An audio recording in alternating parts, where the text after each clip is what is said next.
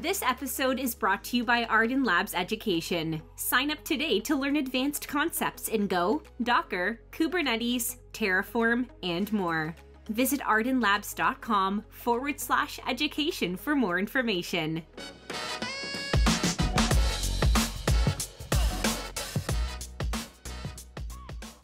Hey, quick heads up, the audio quality isn't as good as we'd like it to be in this episode. Sorry in advance. Welcome to the Ardan Labs podcast. Our special guest today is Steve Wade. Steve, how's it going? Good. How are you, Bill? Pleasure to be here. Good. Where are you talking to us from today? I am based out of London, England. London. I'm going to be there at the end of July. My wife has never been in London, and I had to fly through it to go to Berlin. So I said, that's it. I'm going to show you London. I love that city. It's one of my favorite cities. Yeah, today not too great. Overcast, rainy, kind of the classic English weather, really.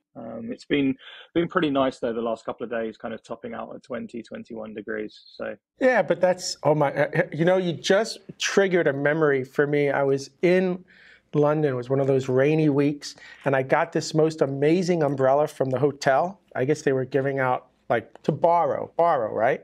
Mm-hmm. And this umbrella was one of the best umbrellas I'd ever had. Like, I loved this thing. And one night, there's a fire alarm that goes off in the hotel, right? And of course, it's rainy, so I take my umbrella with me because I love this umbrella for whatever reason. Anyway, we're walking down the stairs, and this old lady is struggling. I mean, struggling to walk down the stairs, and this person's trying to help them. And the guy looks at me and goes, "Can we borrow your umbrella?" Because she needed it as a cane. And my whole world just came to an end because I knew I was never getting this umbrella back. Like, it was now gone, right? And of course, I gave it to her. And of course, I'd never seen the umbrella again. For whatever reason, you just triggered that memory in my head. All right, fun little story there. Okay, Steve, give everybody a couple of minutes about what you're doing today. Sure. So my name's Steve Wade. Currently, I am one of the founding engineers at a company called KSOC Labs. So what we are doing is building a Kubernetes security operations center.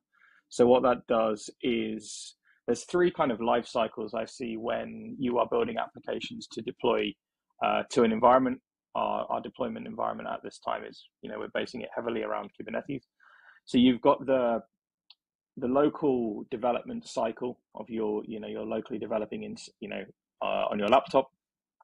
You then have the CI piece to make sure that you've got the test coverage and you're getting a little bit more confidence that you're happy with the changes that you've made. And then you've got it's now running in an environment. It doesn't necessarily have to be production. And what we're looking to do is to tick the boxes of all three of those areas and try and provide information in an informative way back to the customer about how secure their application is, how secure their Kubernetes cluster is, and what they could do to improve that. And our main goals right now are we're tackling kind of two key areas that we think are untapped. One is this concept of auto remediation. So you deploy a workload into your environment or your cluster, and we see that there's something wrong with it. I don't know, you're setting the security context for, you're allowing root, you're allowing the container to run as root. We will run that through our rules engine and provide you back a pull request to your repository patching that change. So as a security engineer and a developer, or specifically a developer, the last thing you care about is security. Everyone says they do, but it's, there's more fun things to be doing than, implementing security fixes. And if you're a kind of CISO... No, go on, finish. And if you're a CISO, you just see a wall of noise, right? If we provide you back and tell you there's hundreds of errors, you have to be a Kubernetes expert or understand YAML files to know what you're looking at, to be able to have that conversation with a developer to potentially help them to fix it. So we are trying to remove the alert fatigue from a CISO or somebody like a security engineer that's viewing a portal, and provide them meaningful kind of data and changes back to their system so that this feedback loop can be as tight and as fast as it possibly can be. But you're doing this against YAML files that are part of a repository for. Yeah, so nowadays, exactly. So nowadays, with this kind of the buzzword of GitOps being floated around in the way that you can deploy and manage the workloads that are running, or the configuration of your Kubernetes cluster, people are using Git as their source of truth. So they allow us to be able to construct pull requests against their repository. We find the deployment or whatever the workload is that's currently having that issue, attempt to remediate that, provide them with a pull request, they merge the pull request, goes back around the loop, and the finding that we found previously has now been resolved. So I use Customize. I really love that tool. I keep things as bare bones as possible. So I've got a bunch of folders with YAML in it. It's not until I run Customize do I have a complete sort of namespace deployment services. So are you running? And people have a lot of magical tools out there to do this kind of stuff. So are you running these tools as well to get a complete YAML picture for an environment? So it's interesting you mentioned Customize. So Customize is our first use case because in terms of consistent tooling, it's probably the most complicated one, right? You've got I just dump all my deployments in all my environment folders and away we go.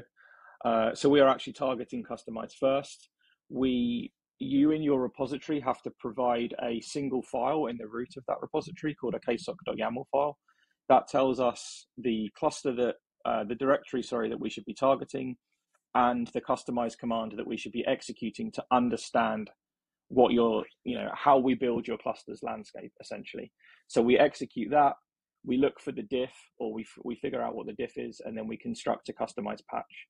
So all of our Customize patches sit in a Customize patches.yaml file.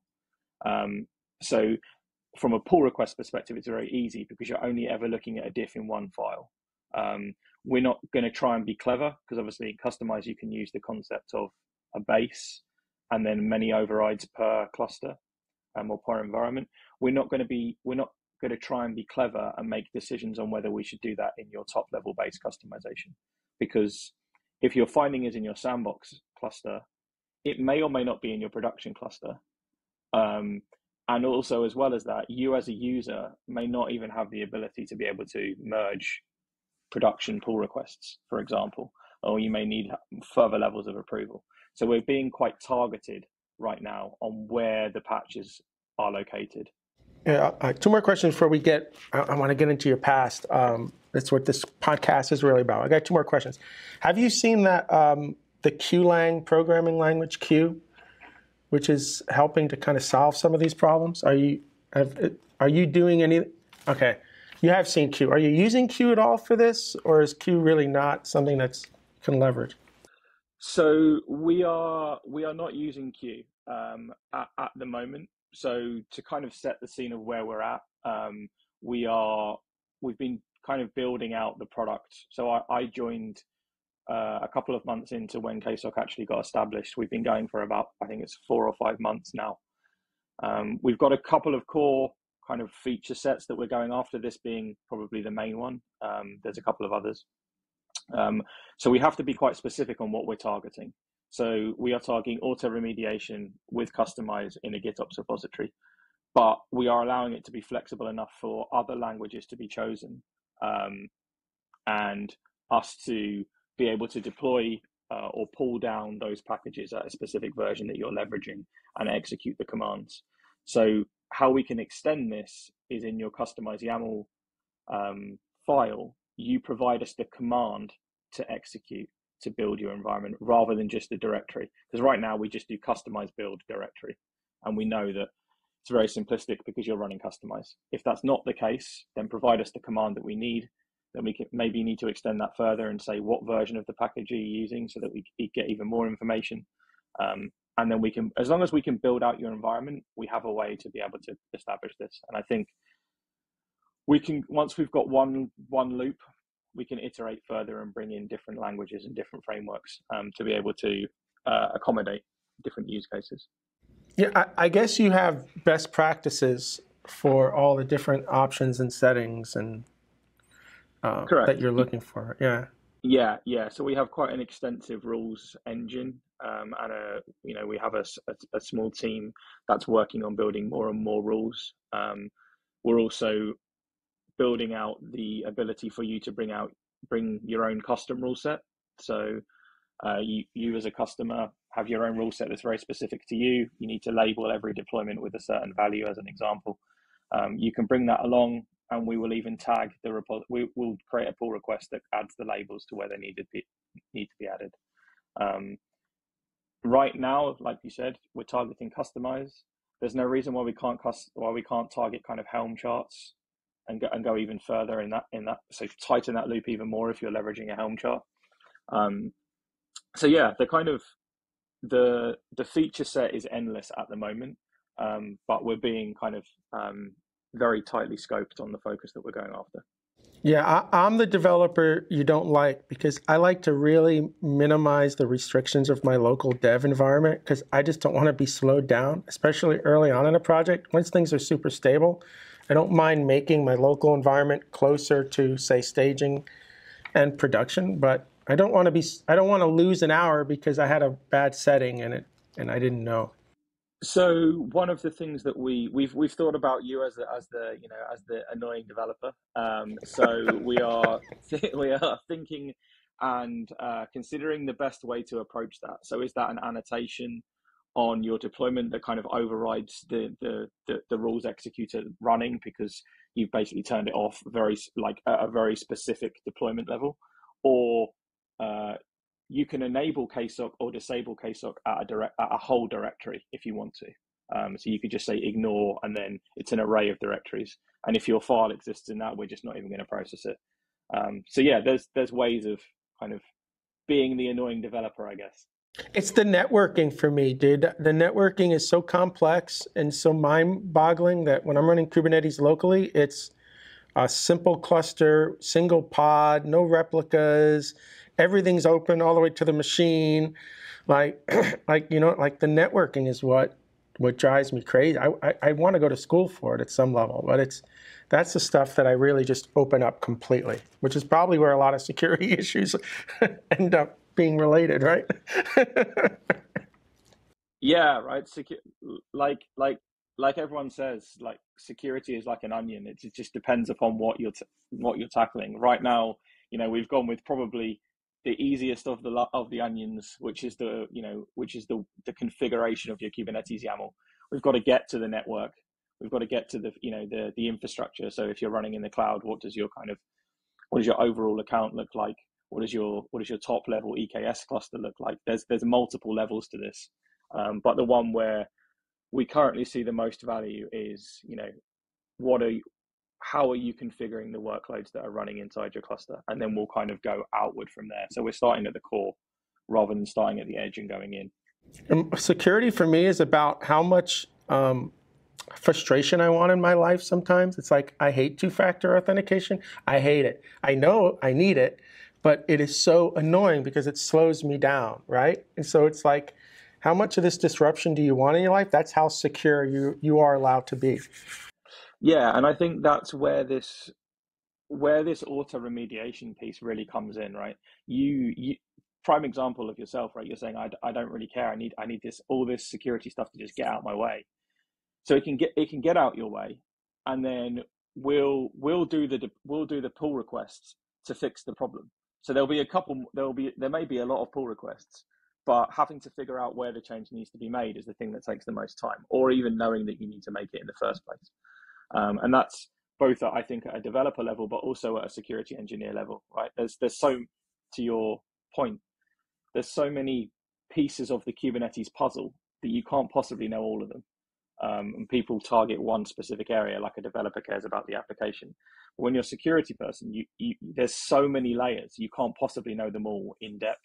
So the hope is that the KSOC with the operations center will be able to, become an opinionated Kubernetes security engineer that is doing the majority of the heavy lifting and trying to remove the fatigue off of the security engineer and get out of the way of the developer, but hopefully come to some kind of happy medium.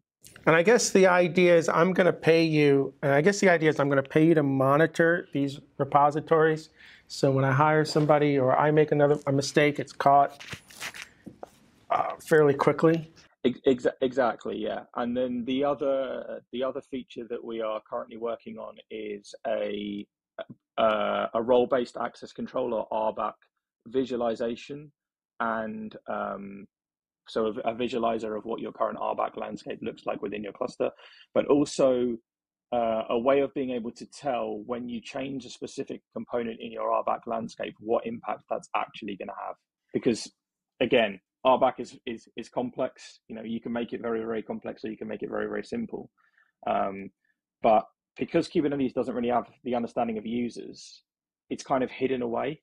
So we're trying to bring users to the forefront when you view RBAC. So what can Steve Wade do, as an example? And if you've changed this cluster role binding over here that doesn't have Steve Wade immediately completely attached to that, because Steve Wade actually sits in a group, and you've defined a group in your cluster role binding. So when you make that change, this is what's actually going to happen to Steve Wade. He's no longer going to be able to do this, this, and this, but you are going to allow him to do X, Y, and Z. And I think that's going to become extremely important, because there's no one in the companies that I've been in, the companies that we're currently talking to, there's no one that really kind of owns that RBAC landscape. It comes very much down to, let's do something that's really, really simplistic. And we'll deal with it. We'll deal with it when the security attack happens, and then we'll tighten the screws. Okay, we're going to get back to this. But I really want to kind of get kind of your journey to how you are where you are today with all of this kind of Kubernetes security stuff that you're doing. I'm assuming, did you grow up in England? Where did you grow up, Steve? I did go, yeah. I've born and bred. All right, so you finished in England. You finished your grade schooling, then still at around 17, 18 before you have an opportunity to go to university, right? So what year is it when you are like 17, 18? Just give everybody a sense of what tech was like. So when I was 7 or 18, I need to do the math now. When did you kind of graduate from, say, grade school, or had the opportunity to start university? So I graduated in 2010 from university. All right, university. Okay, all right. That gives me a good where I want to be. Okay, perfect. So here's my first question, Steve. I want you to, that first thought or memory that pops into your head of you working on a computer, of that first thought, and kind of how old were you when for this memory? So I was probably 8 years old, and I remember jumping on a computer that my dad, it was actually a laptop of my father's, and I was just intrigued what he was doing, because I just saw loads of what now I know is code, but at the time just looked like, you know, a load of random letters on a screen with a couple of characters. And I was like, what on earth is this stuff? Like, how can you kind of explain it to me, how this whole process works? And I was just very intrigued and inquisitive. Like, I've always been very inquisitive from a young age. Like, I would always ask, like, we'd be going on a long car journey, and I'd want to know in detail how the seatbelt actually worked, or how the indicator functioned.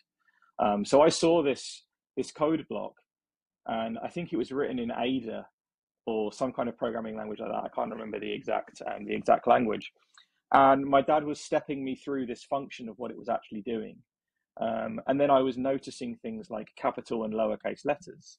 So I was asking, why in some words, when you've combined two words together, why are some of them uppercase and some of them lowercase? Like, is there a reason for that?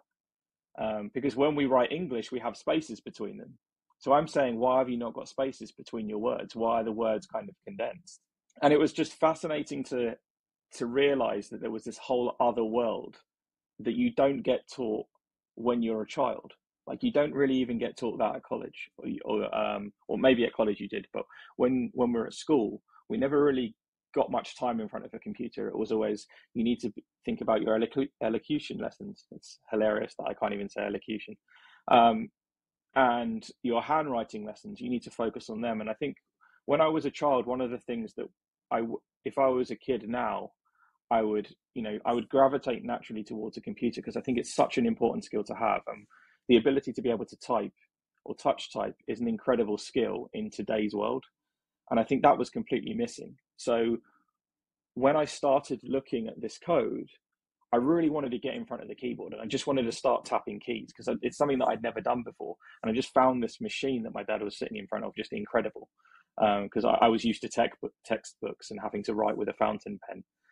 Was your dad a software developer? Was he an engineer? Yeah, he was an engineer. So he started up a new file and I just started tapping on the keyboard.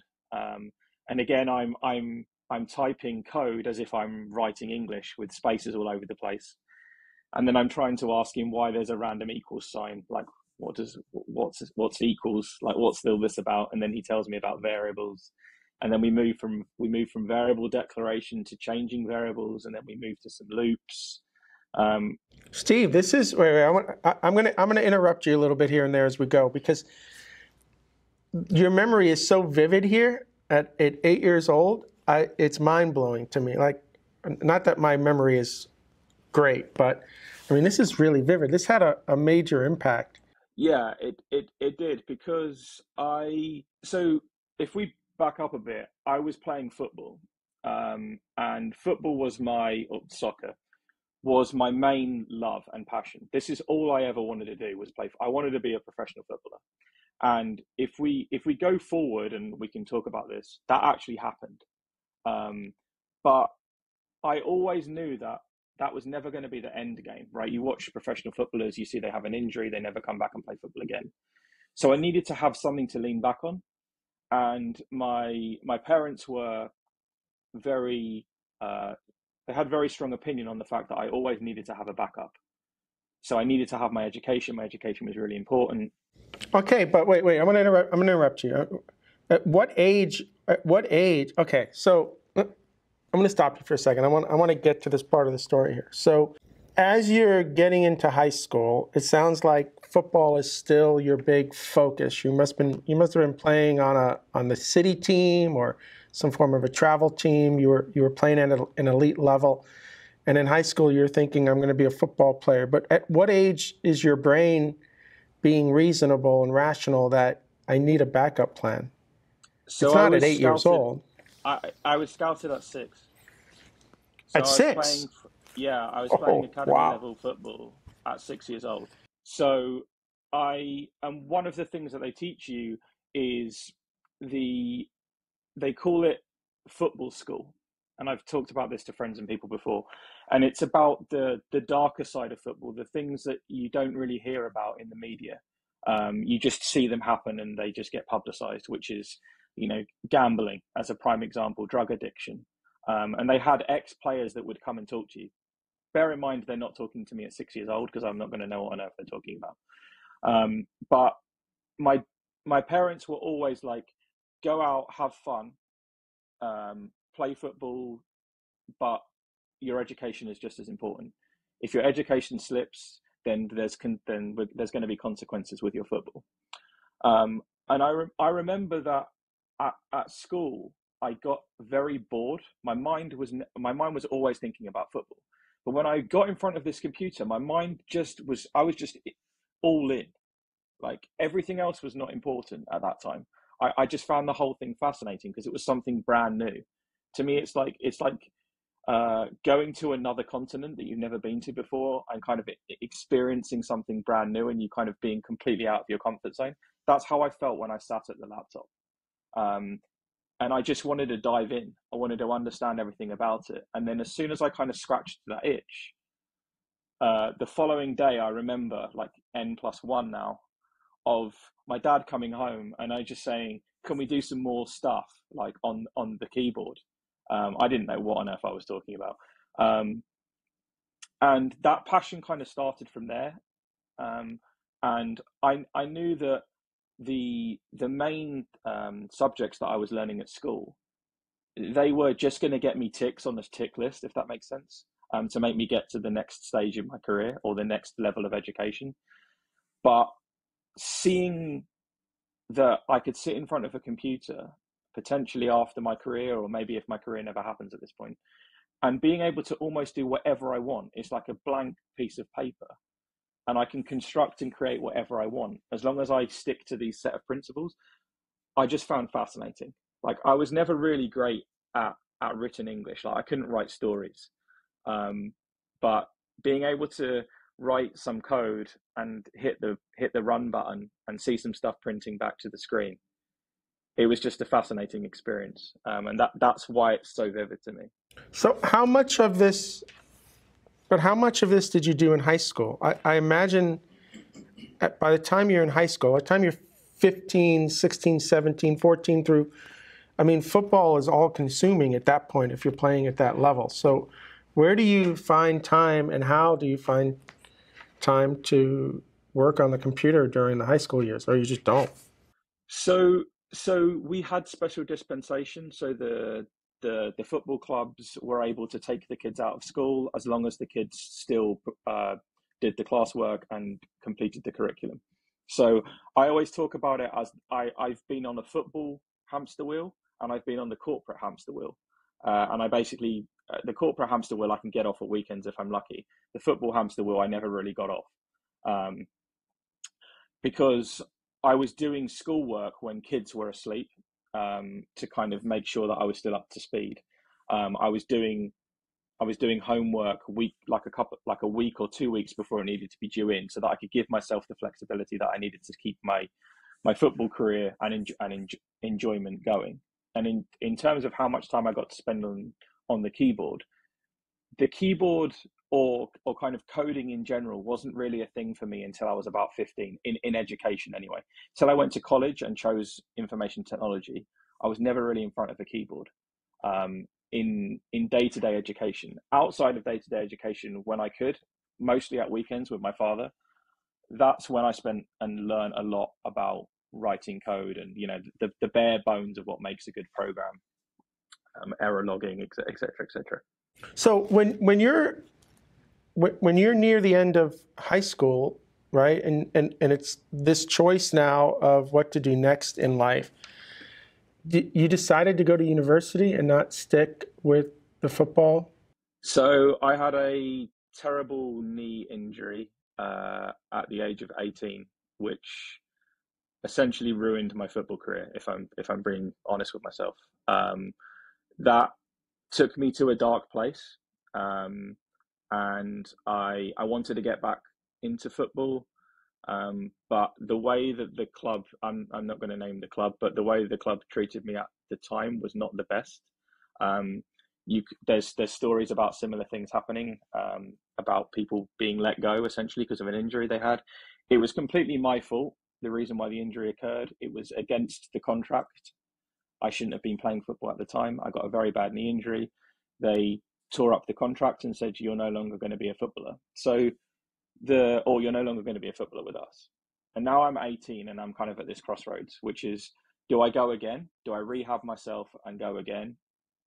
And try and push myself forward and keep going down that route? Or do I scratch the itch that I've been scratching for a while even harder and see if I can really make a go of it? So all of the time that I spent doing football, I just, like when I got released, I just switched all the same amount of time in terms of hours into computing. And I just raced as fast as I could. So I was doing things at college that we shouldn't have been learning at college because I'd already gone past the college curriculum because I was just... All right, hold on. Don't get too far ahead of me for a second. Hold on. You know, I had a friend who played Major League Baseball. He was a pitcher. He hurt his shoulder, and they didn't want to know anything from him at that point. Here's a guy playing in the show, hurt the rotator cuff, and next, right? Like, just, so I've heard these stories before at the level that you're playing. Like, you almost feel like you're just you're a tool or something until you're broken, and then it's like next person up. It's wild. Exactly.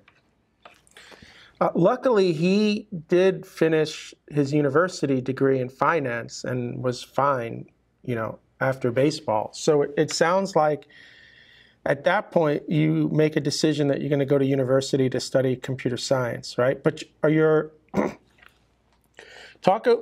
so How long was high school over when this happens? Was it while you were still in high school, so that transition to university was kind of seamless, or had you already been out? No, I never left education when I was playing soccer or football. I was always still there.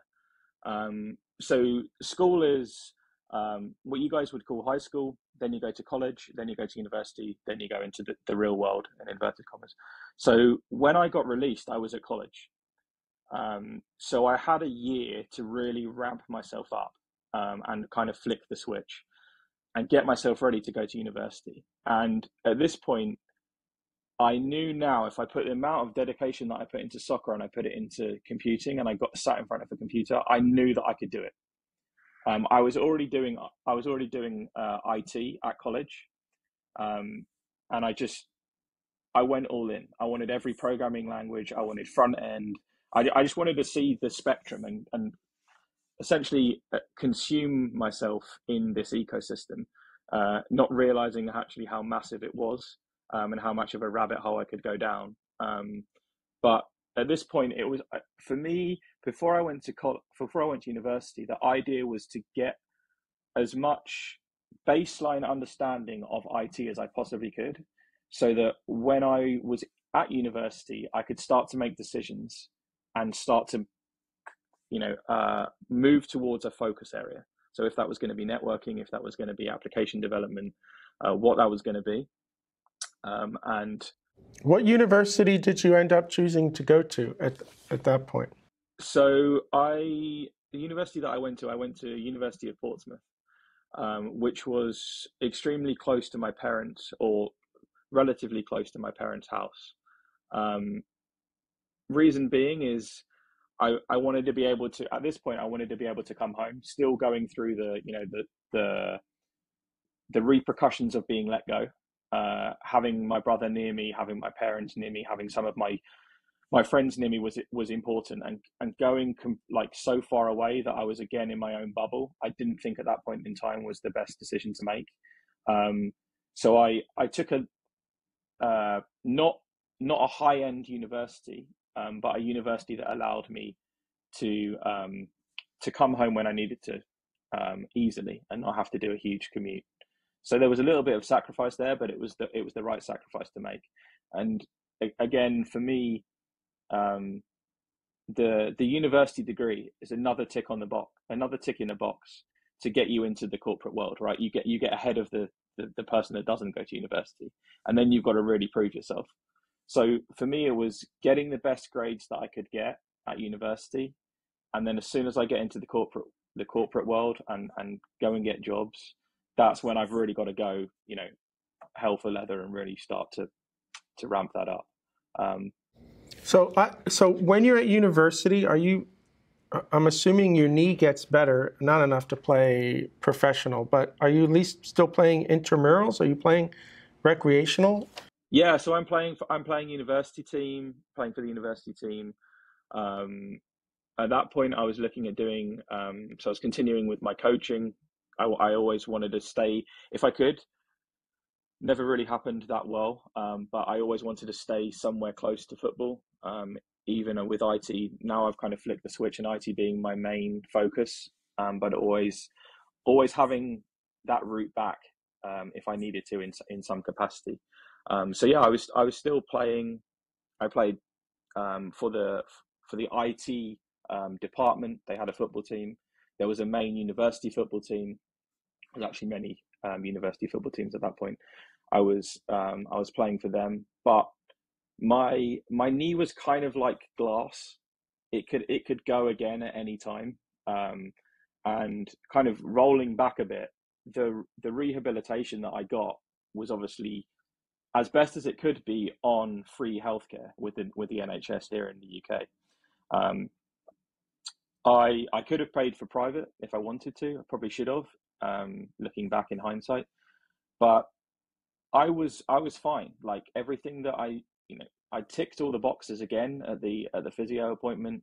I could squat 120 kilos, 8 reps, no knee pain, perfectly fine. But if I ran straight forward and had to make a very sharp turn to the left, I could, when you just feel it and you're like, this could go at Yeah, any I moment. played enough So sports where you just yeah, I'm bandaged up every day, every game, every training session. Like you think that I was actually going to play rugby, but I wasn't. I was just walking on a soccer field. And I never went 100%. I would say I went 70%, maybe 75% some days, but I never give it my all, because I knew that my IT career was more important than being able to play soccer. And you probably didn't have to on that field with those players. Your 70% was probably more than enough. Yeah, so the playing soccer is actually less about skill and more about your brain and how quickly you can make decisions and how quickly you can think, and like geographically where you locate yourself on the field at any moment in time. And when you're playing with people that have not played at the level that I was lucky enough to play at, their brain is not as quick. So I can outspeed them with movement rather than execution and running, by just being in the correct position. Yeah, it's wild. I'm gonna have to watch a soccer game. My wife is a big soccer fan. She was born and raised in Colombia. I don't understand that game. So if there's a soccer game going on and I watch it with her, she's always like screaming. I'm like, what are you seeing? What are you seeing? What are you seeing? Like, it's wild to me that she, you have that vision of the game. I don't have it. All right, let's get back to university. What did you end up majoring in? What did you kind of fall in love with as you progressed through university? So I was always into coding. Like, I scratched that itch at 8 years old and I kind of just went for it. I floated with networking, but as you said, networking is, you've got to put down everything else and then pick up networking. You can't really do that, but do half of that and half of something else. And I was pretty good at maths when I was at school, and I found coding very similar to, like, completing maths equations. Depending upon what code you're writing, sometimes you're trying to figure out what the equation is yourself. Other times you're just trying to, execute the code to prove the equation out when you're writing a test, as an example. So coding was my natural kind of direction of travel. I'd already had that bias at the beginning, but at university, we did a number of courses in kind of vectors and maps and arrays and queues and stacks, etc., etc. And I knew that I could use them in my coding. So everything was naturally kind of gravitating back towards coding. And when I was kind of ramping up myself after being released, I spent a lot of time coding because that was just the thing that I found most interesting. What languages were you coding prior and in university? Is it Java, C? What are they teaching at that time? So I was with my father. I was doing C, and at university we were doing .NET. We did a bit of Haskell. I don't know if you're familiar with Haskell. We were doing some Haskell. But C Sharp? So you were doing C Sharp in university in 2008, 9, 10? Yeah, .NET. Wow, not Java. That's the first time I've heard that. I wrote C Sharp for 10 years, so I never heard anyone say they were doing it at university. It's interesting to me as well now, in the position that I'm in, and people that are coming out of university. Java seems to be, top of the list, if not equivalent to kind of .NET development. But I don't know why at the time the university chose .NET development over Java. But alas, that's what they went with. Well, I was doing Pascal and C in university back in the late 80s. So, I mean, that just changes over time. Pascal was there as well. So as you're nearing the end of university, right? We're in 2010. I guess your brain now says, okay, I'm going to go get a job. So what's the process of you finding that first job out of university? So one of the reasons why I chose the university that I chose is because they have this concept of what's called a placement year. So you do 2 years at university, you have an optional placement year, which is essentially where they help you go out and spend a year in industry. And then you come back and do your final year. And I knew how important that placement year was going to be, because looking at the CV that I had at the time, not much to it. A lot of football, not a lot of going out there in the wild. I was writing a lot of programs for myself, and I knew that that year was going to be extremely important to my development, and it was going to set me up. It's kind of the foundations of what it's going to be like after university. Like university, you're in this bubble, right? You go to lecture rooms, you sit in front of the computer, you type away some code. It's not realistic to what you're going to be dealing with. There's a social side of IT as in engineering that you cannot teach at university. You can teach the engineering at university, but you can't teach the social side. So I knew that I had to get out to industry, and a number of companies that were partnered with the university came, and you wrote your CV, you wrote a covering letter, and you sat down with them and you basically told them your story, where you'd come from, your background, what you're interested in, what you'd like to do. And I was having this kind of conversation with them that we're having now. And I was saying, look, this is the reason why I want to get out in industry. I really want to spend time on the social side. Like I'm pretty confident in myself that I can write code. It may not be the best code because I'm still learning, but I'm confident in that. What I'm not so confident in is how do I deal with other people in a team in an engineering capacity. I knew that I could do that in a football capacity. I knew that I could, I was a good team player. I was sub-captain. I could build relationships with my teammates, but could I do it in a technical capacity? And I as well, I found that whole thing very interesting. So wait a second. Well, I find it fascinating that you're in university more worried about interacting with people than you are the tech. Where is that coming from? Why are you so? I don't get the sense that you had issues relating and interacting with people. Where is that coming from? I think there's now I don't. But when I was at university, I was again in that bubble, and I'm not dealing with people as bad as it sounds. I'm not dealing with people in suits, right? I'm not dealing with people in upper management. I don't know how to talk to upper management. Put me in front of a tech person we're writing a piece of code and we're pair programming. I'd be okay with that. But how do I deal with a product manager? Well, I've never had a product manager. How do I deal with a tester? Well, I've never had a tester because I'm the one that's writing the tests. So those kind of interactions and how I deal with them in an engineering team capacity was where my concern was, because that was completely outside my comfort zone. And I knew that you can be a very good engineer and you could be an introverted engineer, or you could be an extroverted engineer as well and be able to, go into different areas. And during that year, I'm sure we'll come on to that in a second, but during that year, what was very interesting to me is I spent a lot of time on conference calls, because the team that I was put in was actually completely remote.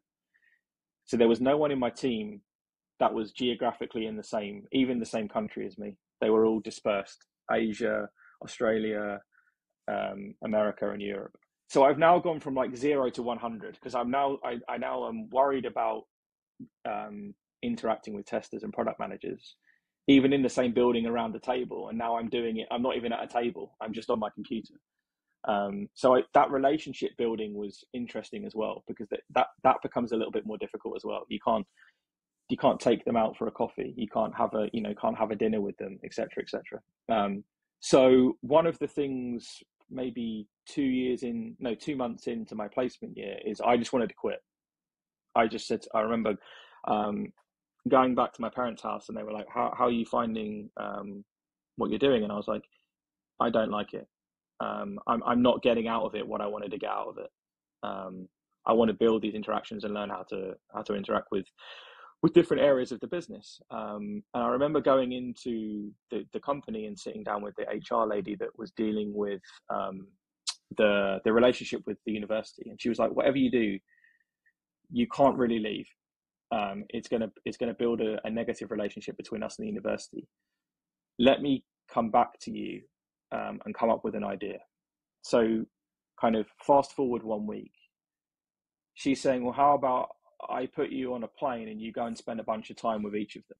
And I was like, dang, okay, where do you want to go first? And now they're all over the place: Japan, Brazil, Australia, Florence in Italy, Germany, the US.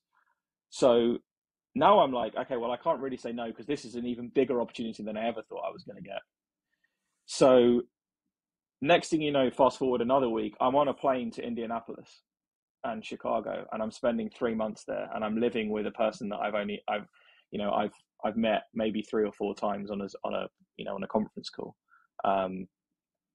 They didn't want to put me in a hotel because they didn't think that was fair. They wanted me to kind of immerse myself with other people, and I went around the whole team. So I've been to each country. I've spent, America was the most. I spent a couple of weeks in other locations, and then I came back to the UK headquarters, and I had to present. They wanted me to give a presentation of all of the things that I'd done and what I'd learned, and it was an incredibly empowering experience, being given the opportunity to do that in the first place, and then actually talk to, like, at this point, I think there was like 350 people in the room. I'd never really given a public a talk before,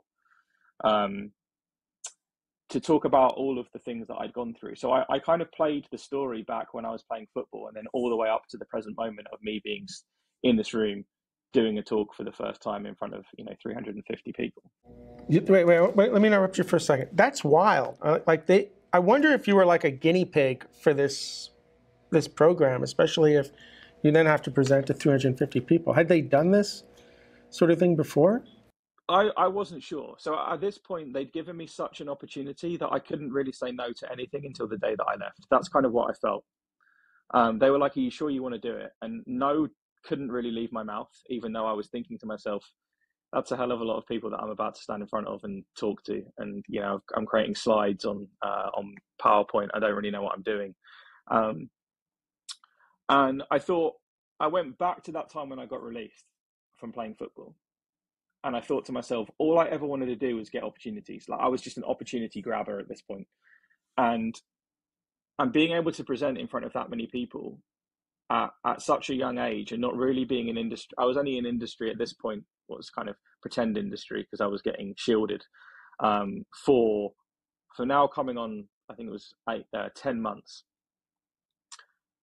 And I thought, if I land this well, this is going to set me up really well. I can always come back to this and talk about this in the future, about this experience. So now people that I've met in all of those countries are now people that when I go to those countries, I make a beeline to go and see them. Every time I go to the US, I always come in to Indianapolis, or I'm coming into Chicago. I'm spending 2 or 3 days with these people, and then I'm going to my end destination. But even your working relationship after that, right, completely changed, because now you had relationships with everyone. It wasn't just some random person in front of a screen. Yeah, definitely. And being able to have conversations with people that you don't want to have in the four walls of an office, going out for dinner with them, asking them getting their experience, getting their, those little seeds of knowledge that you get about how do you like a developer to interact with you when you're a tester? How do you like a developer to interact with you when you're a project manager? What kind of things, if I wanted to be a project manager, would I be looking at? And it was a great opportunity to sit on the other side. So I was a developer in the team, but at that point, when I was, in Brazil with the product manager, I became a project manager for a week because I just wanted to see what it was like, figure it all out, work out what he was doing. And yeah, it's set me up. I'm blessed and grateful for the opportunity that I had in that 1 year. I didn't want to do it, if I'm honest with you. I remember explicitly crying my eyes out in front of my mum and dad when they dropped me off at the airport, saying, I don't think this is what I want to do, because I'm about to take an 8.5-hour flight to the middle of nowhere and go and live with someone that I've never actually met before. But I remember my dad saying to me that about 3 or 4 minutes before I went through security, he said, whatever you do in the next 3 or 4 months, never say no. And that stuck with me for the rest of my life. never saying no to opportunities, never turning them down. Thinking about, there's risk and reward. You've got to make calculated risks. But at the age that I was at, I had no reason not to say yes. I didn't have a family. I didn't have kids. There was I wasn't paying for a house. I wasn't paying for a car. I was on the grabbing of opportunities, essentially, was what I was doing. I love the story. I love the story. I love it. I just had to do this with the 14-year-old a month ago, where everything was no, no, no, no. I made her watch the movie Yes Man. Have you ever seen the movie Yes Man? Yeah. I made her watch it, and then I told her, today you're going to say yes 5 times where you would have had said no. Right? I love that story. Yeah, I think, and ever, to be honest with you, it stuck with me from my first ever job. I've left previous roles when I feel like I'm not learning enough. Yeah, no, don't go there just yet. Let's stay here. Right. So you now graduate university. You've got all this experience now on your CV. You've got not just work experience, life experience. As you graduate university, how do you find that first job? Is it with the same company you've been interning with, or you decide to go do something else? No, it was not. So I had the opportunity to go back, and go back to the same team and continue to build those relationships. And I thought, I have those people in my life. I know that I can always lean on them. Those relationships are built. I can keep those relationships going. But at this point, I wanted to take myself out of my comfort zone. So I remember explicitly when I was back at university, I made the decision that I would go to university close to home. So now I thought, in my first job, I'm going to take a job in the city. So I'm going to go and work in London. Long commute to my family's house if I want to go back and see my parents. Going to be on my own. Going to be staying with someone that I actually met at university. That we were actually playing in the football team together. And I went and stayed in this house. Rented a room, and kind of went and did .NET development for an estate agency. And at this point, it's slightly easier from a engineering standpoint because now everyone's in the same room, everyone's around the same table, and I'm just embracing myself. Embracing the situation at this point. So now the thing that I'm learning about is how do I deal with time on my own. So I know that I'm okay in the corporate world. I know I can deal with people, I can speak to people, I can interact. Now, what do I do from 5 to 9 rather than from 9 to 5? What do I do with that massive amount of time? You know what? Let me interrupt you for a second, because it just occurred to me that when you were in that football program, they basically set your schedule from the time you woke up, from the time you went to sleep. You didn't really get to make decisions on any of that. And even, I guess, in university, you defined a schedule for yourself that was pretty rigid. And now you only have to work your 40 hours a week. So you don't have anything to fill in the gaps, right? So you're feeling kind of lost here. Yeah, or I'm thinking, actually, do I use the time and get even further ahead and learn more stuff? But there's a slippery slope there where you can get to burnout, right? Because you're spending so much time in front of a computer that you're not seeing anything else. And then I was very nervous about going back to being introvert, or looping back to being an introvert, and not wanting to. I definitely didn't want to be that kind of person. From what I'd been playing football, I was very much extrovert. So I had to have something that filled that gap. So at that point, luckily enough, the gentleman that I was staying with, who I met in the football team, was a personal trainer. So I spent my time going to the gym, and he actually helped me rehab my knee back to something much better than I've ever had it before. So I embraced that. I embraced a good meal plan. I was prepping my food. I had enough stuff to keep me busy from kind of 5 p.m. till maybe 10:30. And because I was learning so much, and I was kind of a knowledge sponge between the hours of 9 to 5, I was getting pretty tired.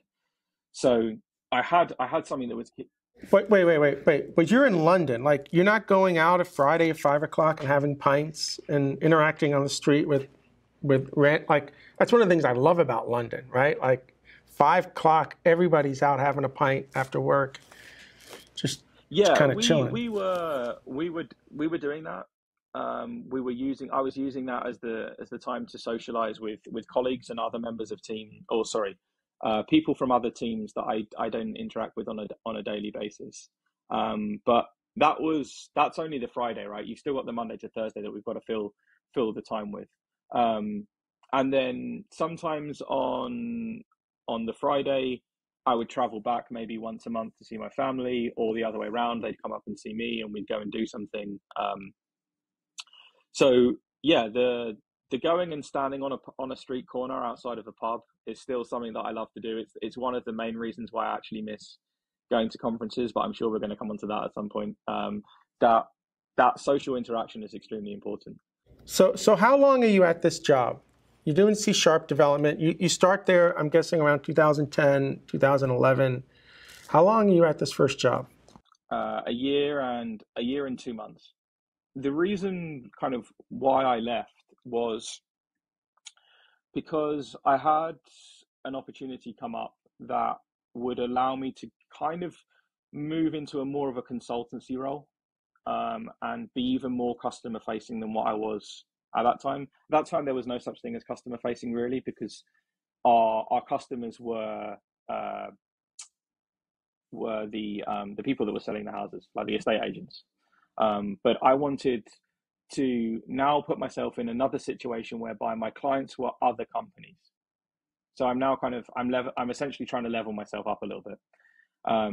So still doing .NET development, but now I'm working with other companies. So I'm going on site. I'm having site meetings. I'm going with account managers from my company to other companies, and I'm now getting the chance to see how things are done differently. I had a very narrow focus, or a lens on how to do .NET development in the corporate world, because I'd only ever seen it for a year and I'd only ever seen it in one place.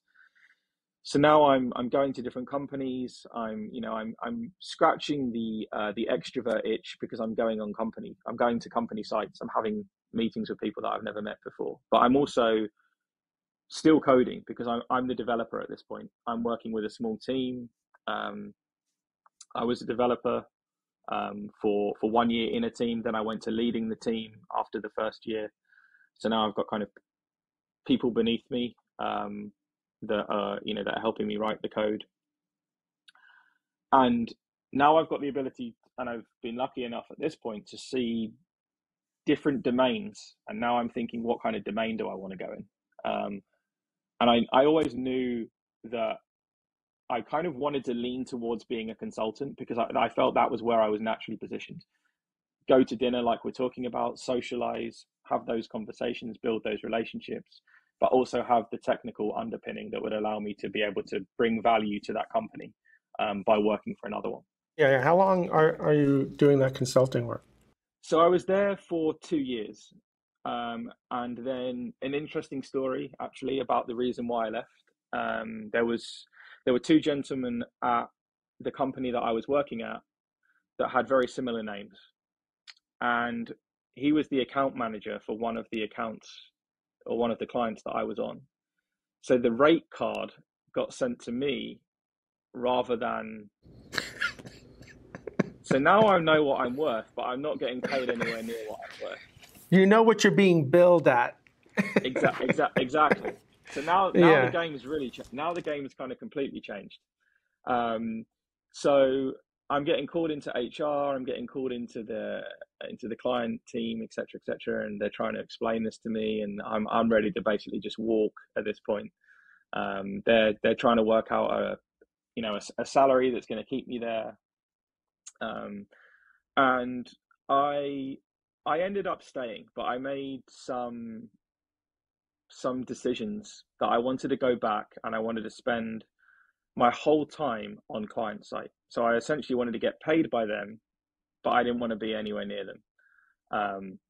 And the reason why I wanted to do that it's because I built those relationships and I wanted to continue them. So at this point, I'm now essentially contracting, right? But I'm getting paid a permanent salary. But I'm experiencing something like what a contractor or somebody that is self-employed is like, without all the paperwork. So now I'm fully in with this company. I'm in every day, Monday to Friday. I don't come to their office once a week and have to spend work a 9 till 5 and then never see them for another kind of 5 days or 7 days. So I'm working in a team that they were called the lifecycle team, and essentially their role was to look after every BAU project that was being run in production. So these guys are seeing literally everything. Different versions of .NET, different versions of NUnit, different versions of Mock, different versions of absolutely everything. And I thought to myself, at that point, I remember when I was on site and I had some meetings with them, I was like, look, you've got to start to standardize this. It's like crazy. You can't expect your developers to know all of these different versions of things and have a local development. Like Docker's not really a thing at this point, right? So coming up with a local development environment is nigh on impossible. They're having to uninstall versions of software and reinstall it to work on another project. And I remember at this point, I started to become more of an advisor and a consultant during these 9 months that I was on site. So I was actually teaching and mentoring their permanent members of staff, test-driven development with the latest versions of the tooling and how we went through every single application that they run, and it was about 20, I think, and upgraded them to the latest versions so that they were all in sync, and then having conversations with external parties to tell them why we were not going to do feature development, because we really needed to standardize and facilitate some kind of blueprint, because these guys' life was just a living nightmare at this point. And I was there for 9 months. But they couldn't hire you at the end of the day. The other company would have had to release you or sell you or anything like that. So correct. So I left. I left my parent company after a 9-month stint working full time at the other company, and I left. And I remember reading my contract, and my dad was saying, check for the non-compete clause. So there was no non-compete clause at this point. So I could leave and I could go and work full time at the company if I wanted to. Wait, there was no solicitation clause either? Non-compete would just mean you can stay in the industry. The solicitation is the problem. Yeah, sorry, that's what I meant. The solicitation. Yeah, there was nothing of the sorts. So I could theoretically leave on a Friday, and on the Monday morning I could go and roll into their office. At this point, when I was helping them, I started to scratch the itch of continuous integration. So at this point, I was really interested in how do we make the deployment easier, because their deployments, every single one was completely different. And I'm still in the Windows world, so I'm looking at tools like Chocolatey and Chef and MS Build and GoCD and tools like that. And I'm trying to build them pipelines essentially for them to be able to facilitate nice continuous integration and hopefully get towards continuous delivery. But there was this brick wall. DevOps really wasn't a thing. We could continuously deliver if delivery was just construct the package that was about to get deployed. That was as far as we were ever going to get. So I knew I'd kind of hit a wall. I wasn't going to learn anymore. I wasn't going to be able to do the continuous delivery. I wasn't going to be able to work on the delivery part, because I was now in the political spectrum of having to try and liaise with people that were way above my pay grade. Yeah, and you were touching into their territory, and everybody gets nervous about their jobs. Like, people problems are the worst problems in the world. So I left, and I actually went contracting for myself. So now we're at 2014. So I've now gone out on my own. So I've started my consultancy company. But you had a client to start with, or you just said, that's it, I'm going to go find a client? So no, I just said I have I've built enough relationships over the past couple of years that even if my day rate it was ridiculously low, I knew that I didn't want to get stuck in the permanent sphere at this point of, having to do appraisals and people pretending that they really cared about your career progression, and having to deal with that. Right, I dealt with that at football. It brought a lot of memories back of how we're going to make you the greatest footballer that's ever been. We're going to put you on a ridiculous salary, and then you bust your knee, and you to your point, you're next, please. And that's pretty similar, I think, in IT. You can leave, and they will get a replacement. No one's indispensable in any walk of life, I don't think. And I thought to myself, well, I've got, I think, all of the skills that I need to be able to go and do this myself, minus the actual financing piece and dealing with the company and paying taxes and all that kind of nonsense. So I just quit, and I said, however long it takes me to get a contract, I'm just going to sit here and I'm going to learn what I need to learn. I was continuously delivering my own code that I'd written in C# just to a random server. I can't even remember where it was running. Using all the tools that I wanted to use in the previous company when I was there. So I had a relatively good idea about what I was doing at this point. I had a good pattern, a good paradigm. And a company, I went to an interview. The gentleman was saying, we're moving everything. We want to become more continuous delivery focused. We're spending too much time doing releases. And I'm thinking, wow, this is like lining up exactly with what I want to do. So I've gone in there. I'm now working for myself. I don't have, I now only have myself to blame if this fails. I can't blame anything else. So I was there for 5 months. I built them a continuous delivery pipeline using all the tools that I was talking about previously. They were shipping, I think, 20. I wouldn't call them microservices. They may microservices to a production environment using these tools and these technologies. I was writing the documentation. I became kind of the README driven developer was the joke that I had when I was there, because I just ended up writing everything in a README because I knew that I had to leave a legacy that if I ever needed to, get a reference, that it was a good legacy.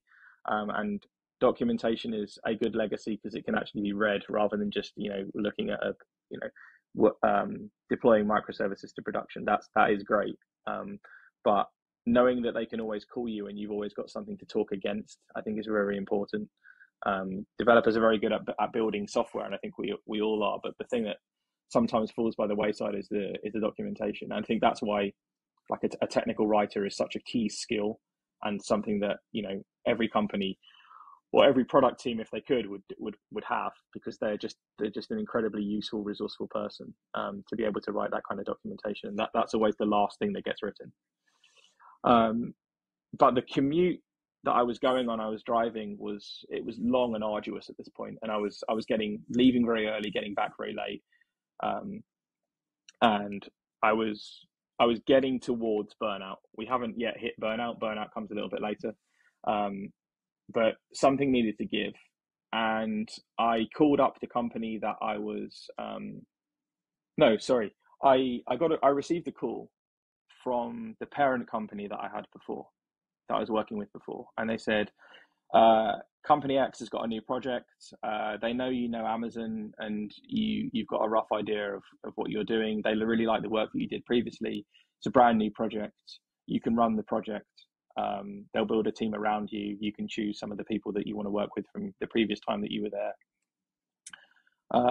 What do you think? So I was like, well, this is great. I'm going back to somewhere that I'm comfortable with. I'm getting to lead a team. I'm getting to scratch a couple of new itches that I've never scratched before. So I'm doing more infrastructure level stuff now. So I'm touching on tools like Terraform for the first time, and looking at how we can use code to provision infrastructure. Before, I was writing applications and for loops and if statements. And you got to go work for the parent company again, where they're billing you out? No. So I now go and I now cut them out, because I didn't want to. I knew that I had contacts directly with the customer at this point. So I said, well, we can cut them out. I can just come and contract directly with you. You can, you can waiver the fee that you had to pay me a little bit more than you paid me before, and I'll come and work with you. So yeah, I went, did that. I was there for 18 months, and learned Terraform for the first time. They were rebranding the website essentially, and it was a completely new rewrite. Completely different technology stack. I think they were writing it in Node,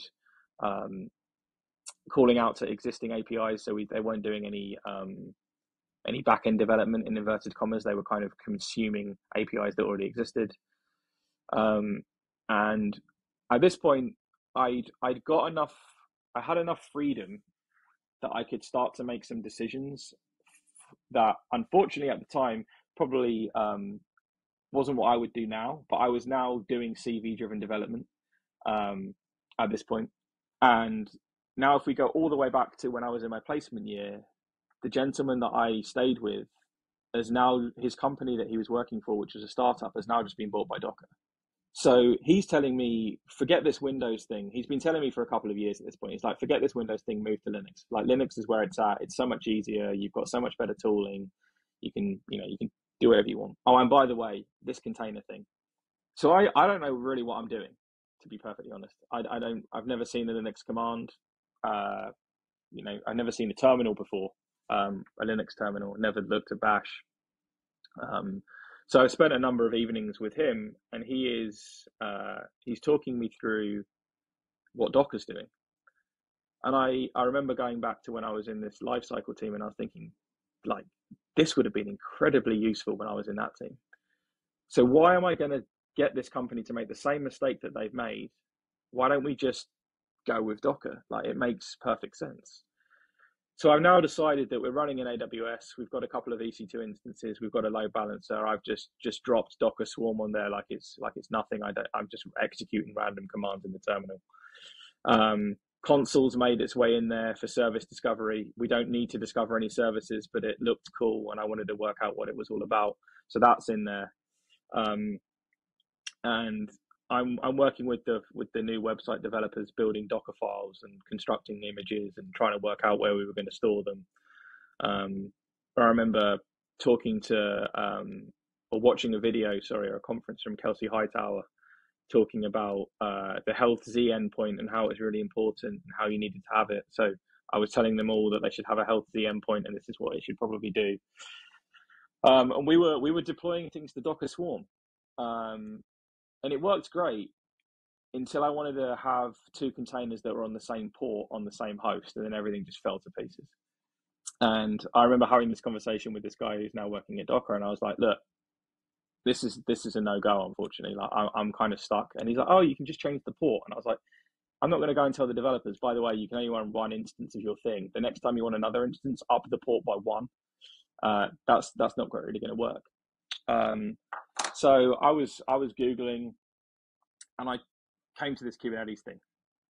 And at this point, I think it's like 1.1. Deployments aren't even a thing. I think we're at replica sets or replication controllers. I can't remember what the thing was called at that point.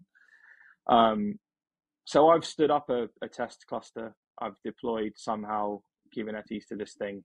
I've got an API server. I've got a kube config, and I'm somehow executing kubectl commands. And I have no idea what I'm doing. And I remember, I think I sent a tweet, or I tweeted, what on earth is this Kubernetes thing? It looks incredibly powerful, but can someone please tell me what this is all about? And I remember I got on a Zoom call, I think it was a Zoom call, or maybe it was a Google Meet with Kelsey Hightower. And he explained Kubernetes to me as a bowl of fruit. And it took me back all the way to when I was sat in front of the computer with my dad, and my dad was explaining to me what for loops were. And I just thought, if this is the kind of person that's in this community, this is the community that I really want to get within. It's taken me back to the time that I was with my dad. He simplified it all down to the bare basics. Was explaining to me what the scheduler was doing and how that was interacting with the API server and stuff like that. And yeah, I just kind of went all in on this thing. Didn't really kind of know what I was doing. We're now deploying kind of Kubernetes YAMLs. I remember going in front of developers and trying to explain to them what a deployment is, and what a pod is, and how a pod is not actually a container, even though like 3 weeks ago I was telling you that everything you needed to know was a container. Oh, by the way, can you continue with your website development? And I'm just like upping the levels of complexity and abstraction whilst we're there.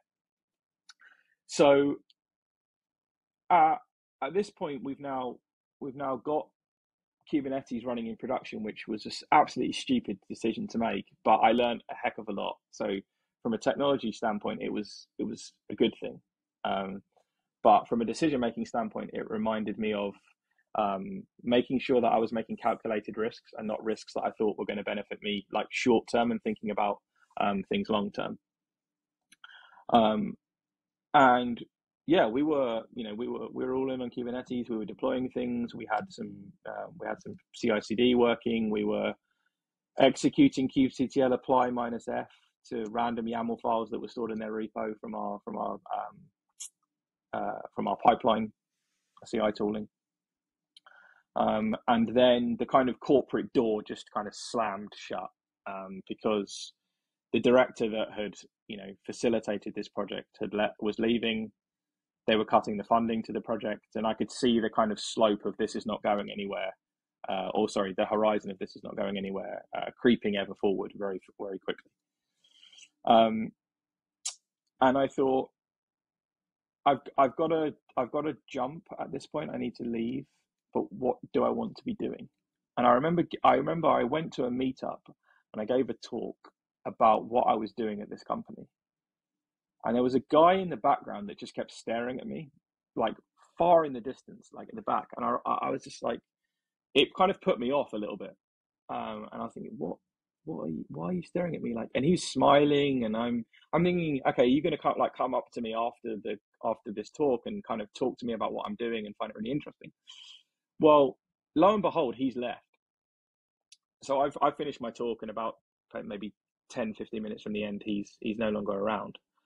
And I get this random email in my inbox, and it says, "Hi Steve, we're a Kubernetes consultancy company, fascinated by your story. We've got a couple of projects that we think that you'd be really, really good on." Nowhere in my talk have I told anybody that I'm leaving. I told them it was incredible. I was really enjoying it, and I remember saying, okay, what have I got to lose? Let's just have a conversation. And he's based in the US. This company's all US based. There's a very small European office based out in Rotterdam. And I'm on this conference call when they're talking, and they're like, yeah, we're building a piece of Kubernetes tooling that makes it easier, to bootstrap Kubernetes clusters. And I'm thinking, God damn, I could have had this like 4 or 5 months ago. You would have saved me a heck of a lot of pain. So I'm thinking, this is a no-brainer, right? I know all the problems because I've just dealt with them. You're working on something that could solve the solution. So there's like this perfect synergy. And you'll be out on client site. So they don't have an office because there's no one in Europe. There's no one in London. I'm the only person in the UK. So I'm thinking, oh, this is fantastic, right? I get to work from home. So I don't need to commute to the office. My commute costs go down. I'm saving more money. Everything's looking great. Getting to do Kubernetes, which I found fascinating at the time, getting to go on client site. Yeah, I remember the first second week that I was there, got my laptop, and then I'm off. I'm in New York City, like in their office, talking to them about all the pains that I'd had with installing Kubernetes on Amazon, and trying to learn Ansible at the time because I didn't know what Ansible was. I'd come from Chef. That was what I was using in the Windows world. I hadn't used Ansible before. So we're talking about this, and then it kind of really the company kind of really took off. So there's loads that we've got, tens of customers. The only bad what's the name of the company? What's the name of this company? The company was called Apprenda. It's now doesn't exist anymore. I'm now a principal Kubernetes consultant going on site with customers. Like I've been doing this stuff for years. So I'm like kind of flying by the seat of my pants. But you already had the experience of walking in. Yeah, so I've got the battle wounds and I've got the scars. So I know some of the pains that they're going through because I've been through them before. So yeah, and at that point I'm flying around the world helping random companies with their Kubernetes journeys, from a CTO saying Kubernetes is the next best thing, can you help me move everything to Kubernetes, to large, well-known source control companies based out of San Francisco and dealing with huge scale. And my network just exploded because I've got loads of people from loads of different companies. I'm doing everything with Kubernetes. I'm living and breathing this stuff. And I reached burnout because I was traveling so much. And I actually chose to leave because of that. Then I moved to Metal. Metal's a digital only bank, and they have no bricks and mortar stores. Everything's online on the handset. And I was leading the platform team. So at this point, they had nothing. They had the bare bones of the Kubernetes cluster. So I kind of came in there and got to do everything I didn't get to do in the previous company, which is see something to completion from 0 to 100. I was always coming in somewhere in that spectrum and never really got to 100. I was always rolled out to the next client. So I'm using all the tools that I wanted to use in the CNCF landscape, all the Prometheus and Grafana and Helm, and we've got Flux in there for GitOps. We're using Customize, etc., etc. We took the platform from having tens of customers to 50,000, running all in on Kubernetes. And I did that. I jumped around a little bit and did kind of similar things to that in a couple of roles. I was kind of senior platform engineer. And then now I've landed up as one of the founding engineers of KSOC, because security is the last thing, again, that any developer wants to be doing. And to your point, get it out of my way, please. But make sure that I don't leave a gaping hole so that the company can get sued for millions of dollars or millions of pounds. And being at the bank, security must have been constantly, that word was probably used 100 times a day. Yeah, it was. And we were building complex tooling to be able to facilitate, and, we were getting audited. We had to, I didn't want to have to take someone through a 1,000-line spreadsheet. I wanted to, luckily we could use Git commits because we were using GitOps. So we built a tool that made it nice, and you had an export to CSV if you wanted that. So we were building a lot of tooling. But one of the things that I spent most of my time doing was helping developers fix the problems. And now KSOC's trying to move into auto remediation, which makes that loop even faster. So I've been working on the problems that they're trying to solve, and now I'm helping them to solve those problems. So I feel like I've again kind of come full circle, and now I'm sitting on the other side of the fence. How old is this company that you founded here? How long have you been? It's been going 8 months. 8 months, and you have product already that people can start to work with or play with, or you have a release coming? Yeah, we have a sandbox that we're allowing customers to leverage. We're actually at the moment looking for design partners. We've got a couple at the moment. We want some early kind of adopters to essentially find the warts of the product, make sure that we're going down the right path, and help us kind of build a feature set that is useful for the customers that want to leverage it. Right? There's a core group of us that are there that would want to leverage this product when we're in other companies, but different companies use the tool and use Kubernetes in different ways. To your point, the QLang, the Customize, there's so many different ways of doing the same thing. Are we going down the right path? What's your stack? Features that people want. What are you building this stuff in? So it's a Go backend and a Rails front end that is going to actually be moved to React. So it's going to be React front end, Go backend. That's really wild. It's really nice when you're able to kind of pick a technology really early on that ends up kind of winning out, right? Because you were right there in the beginning. You've seen all the changes. You've seen. Did Heptio ever pop into your radar screen as a potential kind of say employer? Because I think you would have been great for them. Yeah, I had the chance to join. CoreOS, but it was the travel. I didn't want to be traveling so much. It put burdens on relationships that I didn't want to have burdens on, and I wanted to be at home or travel a lot less. And they couldn't give me the commitment to the travel schedule, and to me it was kind of a no. At this, now looking back, I probably should have done it for the exit that they had, but alas, that wasn't the case. This is your exit. You just give yourself about 3 years. You get your exit. I never really made it in that regards. Like in my soccer career, like I never really saw it to completion. And I think that the career that I'm kind of meandering around now, I'm getting towards seeing something to completion, and that is really exciting to me. That's kind of all I want to do. I want to have the career that I wanted to have in football, but have it in technology. That's kind of my ambition. Brilliant. All right, we are out of time. This was a great story. I really appreciate you coming on and sharing it, and I hope only the best for the product you're building.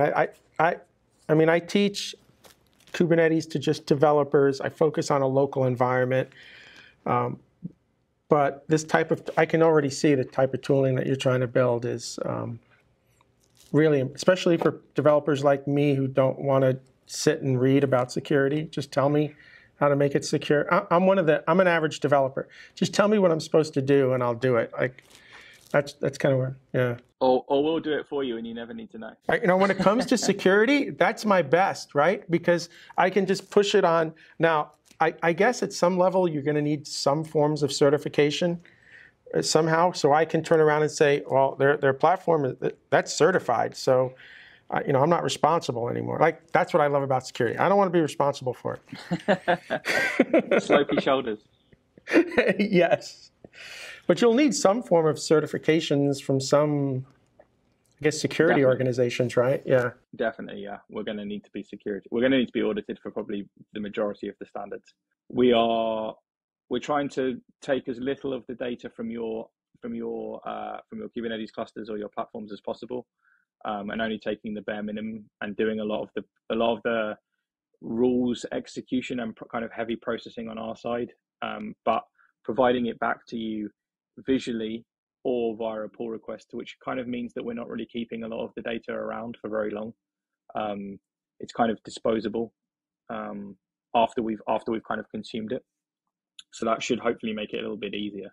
But yeah, I think we're going to get audited, or we're going to get ourselves audited. I think we're building features and functionality in this tool that I would have really wanted in the last kind of 4 to 5 years, and knowing how I would have liked to solve it and being able to, develop and build a product that, makes that possible is an enjoyable job for me. Yeah, no, and you have the vision because you have the experience. You know what people need.